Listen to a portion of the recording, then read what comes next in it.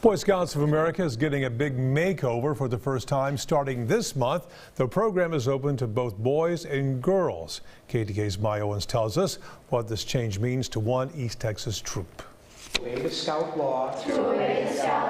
A pledge more than 3,000 girls have made to join what was the Boy Scouts of America to what is now Scouts BSA. Girls can fully be in the program and they can work towards advancement and learn the scouting principles. Shayna Molen was a scout herself in the Boy Scouts of America. I didn't know Boy Scouts of America at all, and through that Exploring Post I discovered the BSA.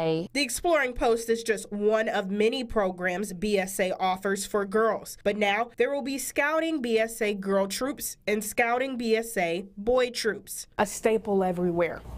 Girl Scout cookies, but on the back of the box, a symbol of the highest award a girl can receive. But for some, it's an award that doesn't quite measure up. With this new program, girls have the opportunity to earn awards that were exclusive to Boy Scouts. Their dad, my husband, is an Eagle Scout, and they're like, "Oh, did you get your Eagle Scout?" And I'm like, "No."